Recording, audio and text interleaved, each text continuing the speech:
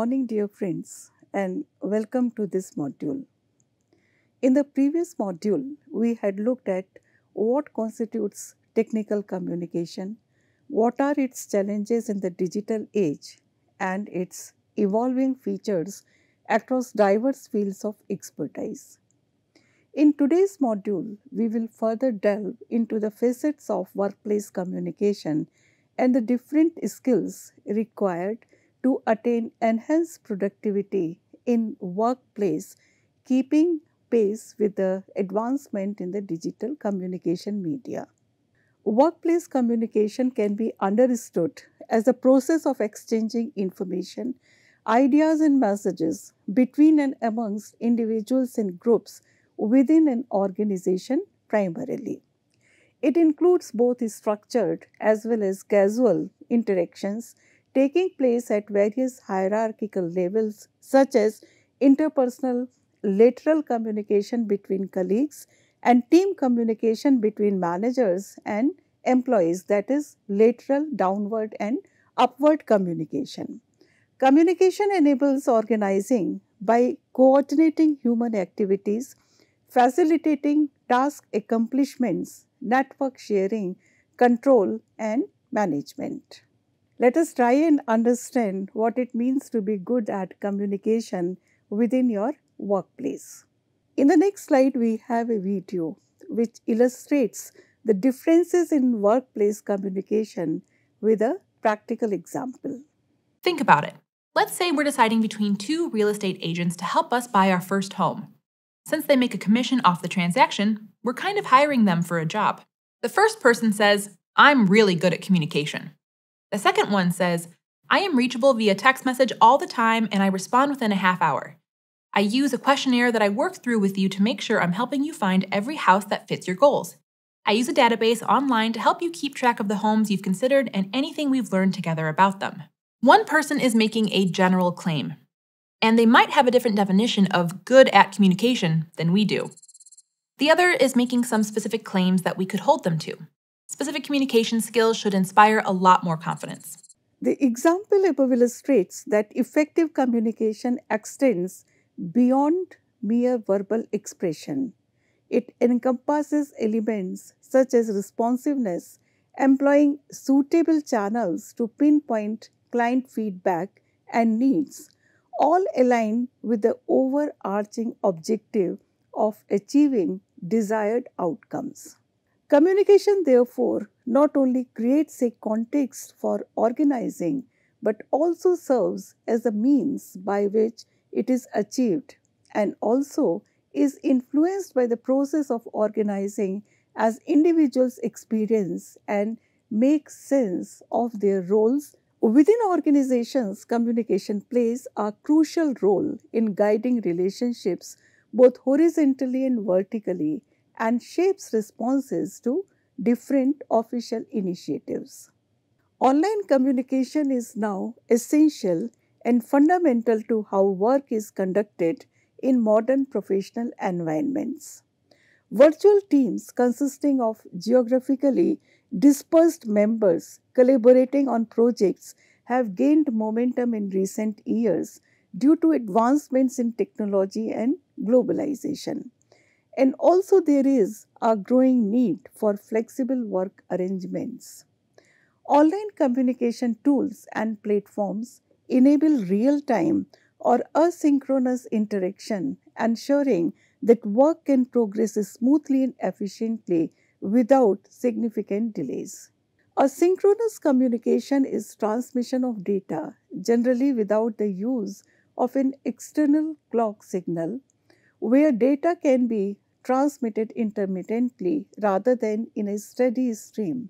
For example, we can look at the way emails are exchanged and bulletin board systems work in the context of modern workplaces.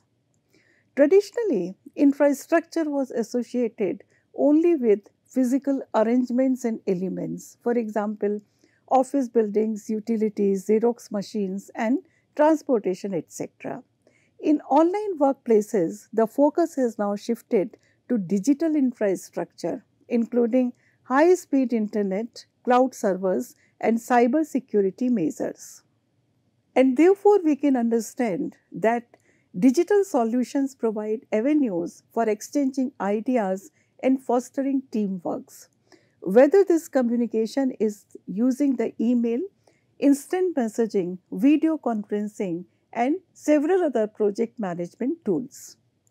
Also, digital modes of communication in modern workplace offer benefits such as flexibility, time efficiency, and cost saving by eliminating the need for physical meetings and reducing travel expenses. Online surveys and feedback forms collect input from employees, enabling organizations to make informed decisions and address concerns without holding various physical meetings.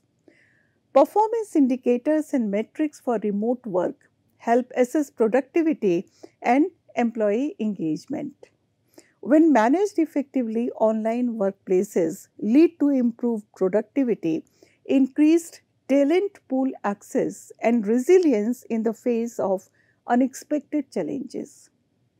There are several apps which are available for online group communication, offering a range of features and functionalities. In addition to popular apps like Telegram, Microsoft Teams, Google Meet, and Zoom, let us also explore some other options for online collaboration in the workplace. We can refer to Slack and Discord. Slack is a widely used team communication platform that offers real time messaging, file sharing, and integration with various third party apps. It also provides channels for different topics or teams, private messaging, and voice as well as video calls. Discord was originally designed for gamers but has evolved into a versatile communication platform for communities and groups, offering text channels, voice channels, video calls, and screen sharing, and supporting integration with other apps also. Other well known project management and team collaboration tools are Trello and Basecamp. They offer features for group communication, task management, document sharing, and scheduling. Basecamp has a simple, intuitive interface and flat rate pricing model. It is popular among teams who want straightforward project management solutions. Trello, if we try to draw a basic comparison, also has a customizable and card based system. It allows for a visual representation of tasks and workflows, and it is more popular amongst teams who prefer flexibility in project management. The figure on the left hand side of the slide illustrates it in the form of a graph. I have referred to only a few examples. Other options are also there. The choice of the app depends on the specific needs of the group and also the preferences which the group as well as the workplace environment may have. It is recommended to explore the features, pricing, and user reviews of each app to determine which one best suits your needs. Let us now look at some other pertinent aspects of workplace communication, such as verbal, non-verbal, and cross-cultural communication within the context of the digital era. Verbal communication allows for immediate feedback and clarification and is effective in conveying emotions and tones through paralanguage. Today, VoIP technology, including services like Skype and VoIP enabled phone systems, allow for cost effective and high quality voice communication over the internet. Presentations and webinars are often delivered virtually, combining verbal communication with visual aids and interactive features to engage audiences. Smart voice assistants like Siri, Alexa, and Google Assistant are used for quick voice commands and information retrieval, streamlining tasks and providing hands free communication. A common perception is that the digital age does not allow us to fully utilize nonverbal communication. However, there are several non-verbal cues which can be effectively used in digital communication also, in written as well as oral digital communication. Non-verbal communication in the workplace involves the transmission of messages, feelings, and information through non-verbal cues such as facial expressions, gestures, tone of voice, background management, focus of lights, accessories, etc. In virtual meetings, individuals must be aware of their online presence, including their positioning and the background which is visible to the others. In collaborative online meetings, participants can use screen sharing and annotation tools to highlight points and provide non-verbal visual cues. Leveraging video conferencing using emoticons or emojis in comments and utilizing clear and descriptive language also compensate for the absence of non-verbal cues. A significant way to replace body language is through the visuals we use in our presentations. We can use different ways for it. While choosing the online presentation tools, we should evaluate their audio-video capability, cloud access, and storage import and export feature, and also, of course, the ease of use, among other things.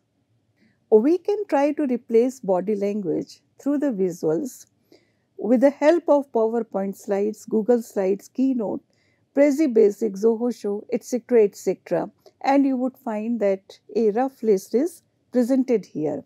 But we find that there are innovative and continuously newer ways to incorporate substitutes for body language in online presentations.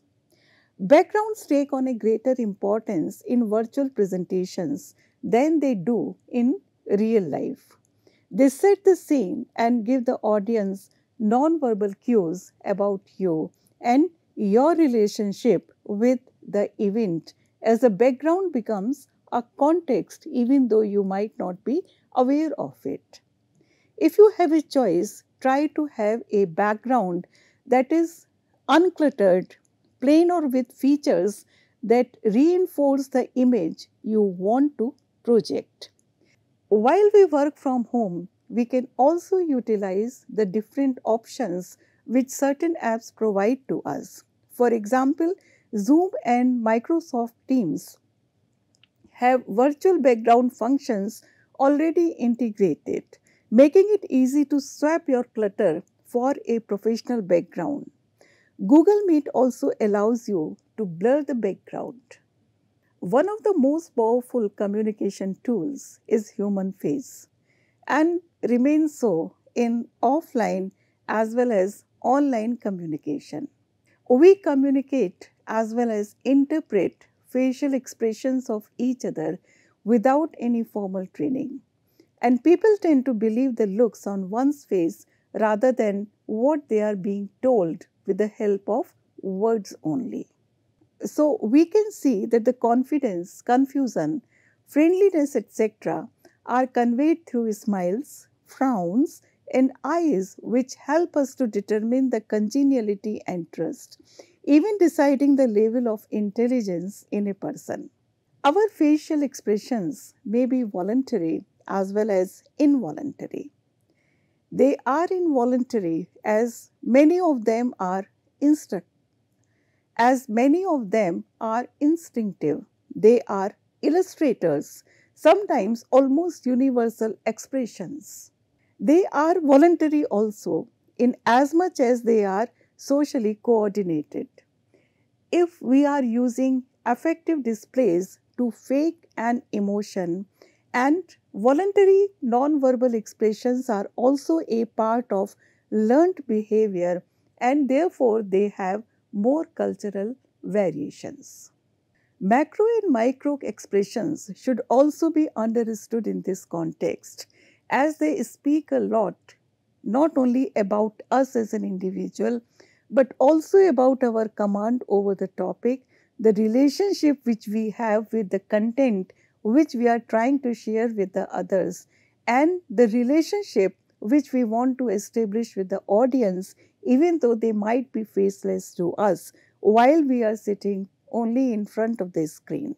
My NPTEL SWAYAM course on body language studies these aspects in detail. I would also point out that in online communication, whenever the face is visible, the eyes and mouth need special attention. Eye contact is an integral part of human interaction. In fact, it is hardwired into us, and controlling a person's gaze results in better retention.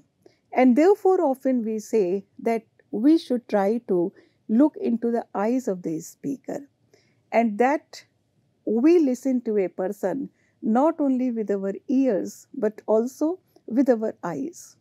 It is easier in offline communication, but how do we manage a direct eye contact in online communication? It is important that in online communication, we do not look at faces on the screen, or we are not tempted to look at our own face. Looking directly into the camera provides the impression that you are looking into the eyes of the audience. So we have to be aware about the position of the camera. Is it somewhere in the side? Is it on the top of the screen? Is it towards the bottom of the screen? Whatever the location of this camera on the screen is, that would give you the clue that looking at the camera only would provide the impression of direct and therefore a confident interaction. Mouth also plays a major role in communication of emotions. It is supported by our teeth and tongue, and even the routine activities for which our mouth is used, for example, speaking and talking, communicate a lot about the person. We can also talk about the different types of smiles as well as the absence of a smile on a face. A professional or particularly a friendly smile, which also reaches your eyes, helps you in coming across as a friendly and open person. Absence of a smile would make you rather rigid looking. As the pictures on the left hand side of the slide illustrate, mouth also conveys evaluation gestures, and they are important during any dialogue, particularly at the workplace. Before the decision is made and verbalized, conveyed to you in an audible manner, these hand gestures and these gazes shifts also give us a window to negotiate if we are able to interpret it correctly.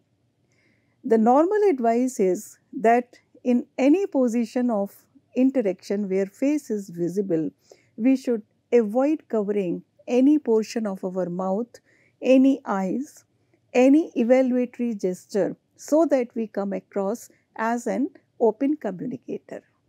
Smile, particularly, has to be viewed as a multi-purpose expression. It is considered to be the universal smile of happiness, but now we find that people also use as a mask. People smile when they are happy, but we also learn to pass on social smiles without feeling actually happy as part of general societal behavior and interaction. So, smile in the professional world does not necessarily indicate a specific emotional state, but nonetheless, it suggests a friendly and open personality which is willing to continue with the dialogue. Smiles also carry different connotations and also have cultural associations which govern demonstrations or suppressions, also occasions.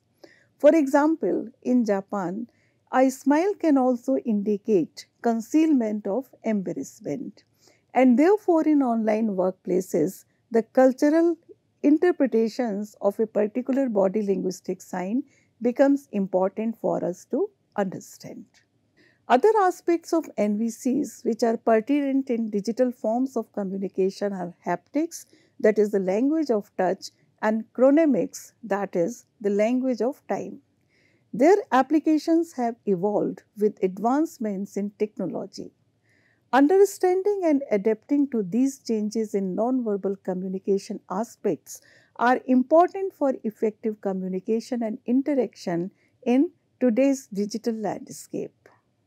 Devices such as smartphones and game controllers provide tactile feedback through vibrations, enhancing the user experience in gaming and touchscreen interactions.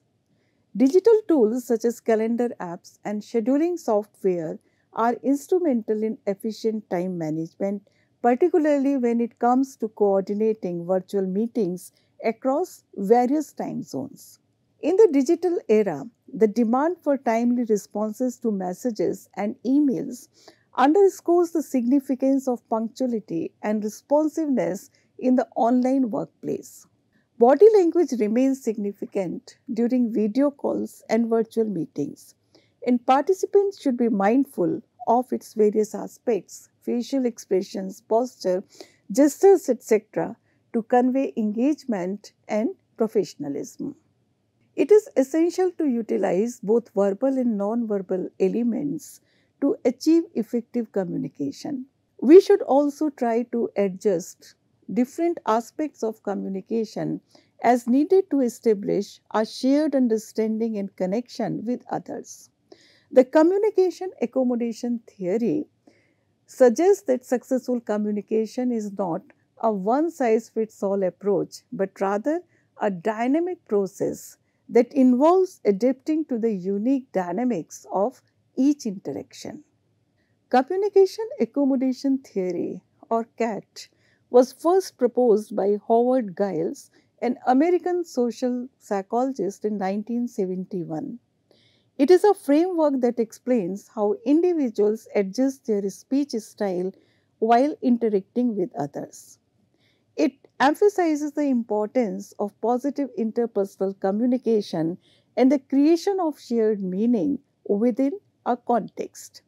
Successful communication, according to this theory, depends on the ability of each party to adapt to verbal as well as non-verbal cues, the situation, and practical strategies such as team building and emotional expressions. This theory also provides insights into micro and macro levels of interpersonal and intergroup interactions, including perception, behavior, and context. We have seen that the pandemic served as a catalyst for the widespread adoption of online communication tools and platforms. With physical office spaces inaccessible, teams had to find alternative ways to collaborate online, to find collaboration tools, project management platforms, and cloud-based document sharing. And these aspects became vital for maintaining productivity and ensuring a seamless teamwork. Cross-cultural communication is important in online workplace. It refers to the exchange of information, ideas, and messages between individuals or groups from different cultural backgrounds. Diversity in cross-cultural communication is not only important, rather, it is essential for fostering understanding, inclusivity, innovation, and effective collaboration in a multicultural and interconnected world. Cultural awareness enhances relationships, decision-making processes, financial performance, staff management, marketing strategies, and meeting diverse customer needs. It involves navigating and understanding the cultural differences, norms, values, and communication styles that exist across diverse cultures. We shall look at a video now. It is by Helena Merschdorf, a social scientist. She delves into the intricacies of cross-cultural communication, elucidating how these dynamics are encoded and interpreted within the context of cultural perceptions in the global marketplace. Language allows us to encode and decode meaning. But to crack the code, we need a shared set of pre-existing concepts. Now, many of these concepts are passed down to us from our culture and ultimately shape our worldview. And the lack of a shared worldview is what makes intercultural communication so difficult. Let me illustrate what I mean. Here we have person A and person B. Their worldviews have each been shaped by their cultural influences on a broad societal level and by their personal lived experiences on an individual level. And together, these things give them each a distinct lens through which they view life and through which they filter their communication. So when person A communicates, they encode their message into verbal and nonverbal signals, which are then sent to person B and filtered through the lens of person B, where they're recoded to reconstruct the message. But because of the filtering process, the message that arrives can be highly distorted. And as this process goes back and forth, the likelihood of invisible misunderstandings mounts. And I call them invisible because in many cases, one or both communication partners are unaware that it's even happening. Like in the following example. An American company selling high-end tech products was looking to break into the Chinese market. Talks and negotiations had been going well with a potential buyer, and the Americans considered it a done deal. To celebrate, they invited the Chinese delegation out for dinner at a fine local restaurant. Now, as the Chinese delegation arrived, the head of the delegation was greeted by a junior member of the US team. The Chinese delegate asked the American where he should sit, to which he was told, "Sit where you like." Now, the next day, the Chinese delegation left the US without signing the contract. And days later, the American team received word that the Chinese had felt humiliated and were reconsidering the business relationship. Globalization has led to a re-evaluation of how diversity is approached, considering its significant impact on societies, organizations, and interactions between cultures and nations worldwide. However, culture deeply affects communication, sometimes in subtle yet profound ways, influencing trust, moral flexibility, leadership, and communication competence. Group communication primarily focuses on ensuring member engagement and progress towards goals through activities like briefing sessions, setting agendas, and sharing updates. Online groups can exist within an online workplace or outside of it, and their purpose may extend beyond work-related activities. They can be formed for various purposes, such as professional networking, interest-based communities, support groups, or academic collaborations. They are often platform specific and dependent on the platform to establish norms and standards of communication. WhatsApp groups are a prominent example of online groups for communication and collaboration. Its name and description provide information about the group's purpose, topic, or focus. Group administrators have additional privileges to manage the group settings, and members can also leave the group, imparting individuals control over their level of engagement. Microsoft Teams, on the other hand, is a comprehensive collaboration tool that integrates with other Microsoft Office apps. It enables chat-based communication, video conferencing, file sharing, task management, and integration with other productivity tools. Similarly, each platform dictates the dynamics of the group and standards of behavior and collaboration expected from the members. Let us now look at some of the challenges as experienced within online workplace communities. I would refer to Laina Devi, a well-known consultant for enhancing productivity in teams, who addresses multiple challenges posed by the virtual nature of workplaces in addressing conflicts.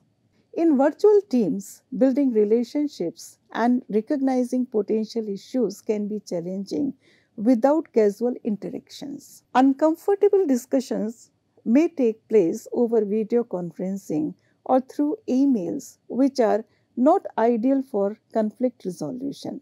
Procrastination is easier in virtual teams as there are no daily encounters to prompt resolution. Delayed conflict can escalate into a bigger problem. Conflicts may lead to stress, frustrations, reduced efficiency, and also low job satisfaction, leading sometimes to retention issues within the organization. However, conflicts can also be beneficial for change. Positive and transparent communication and respectful feedback exchange increase the likelihood of constructive conflict resolution. At this point, we would discuss some other major concerns in the context of digital communication, and they are groupthink, homophily, and social loafing. Groupthink is a phenomenon that occurs within a group or team when the desire for harmony and conformity overweighs critical thinking and independent evaluation of idea. As a result of it, the group may make poor decisions and sometimes may even overlook potential flaws in their chosen course of action. Because of groupthink, it develops an unquestioning belief in its own righteousness, leading to a close mindedness. Homophily refers to the unfortunate tendency to associate with others who are similar to ourselves, leading to a lack of diverse perspectives and potential innovation. So, understanding subcommunities within homophily can provide insights into the social dynamics and pattern of interactions within a network. But it definitely leads to certain biases which kill a positive work culture even in online communities.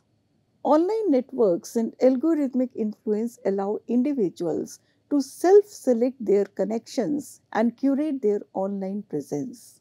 Homophily may limit exposure to diverse perspectives and result in echo chambers or filter bubbles, concepts which we have taken in certain other modules also. Social loafing refers to the phenomenon where individuals exert less effort or contribution when working in a group compared to when they work individually. In group settings, sometimes an individual may feel a decreased sense of personal accountability or responsibility for the proper outcome of the task. Individual may also experience evaluation apprehension in group settings, worrying about how their performance will be judged or evaluated by others. Social loafing can result in some individuals taking advantage of the collective effort of others without contributing their fair share. And these challenges require leaders and team members to be more mindful of their communication, actively listen to understand different perspectives, and make intentional efforts to foster positive relationships within the virtual setting. Open and transparent communication in the digital era, along with the use of video conferences or other virtual platforms, can help mitigate some of these difficulties and enable successful conflict resolution and a smooth transition.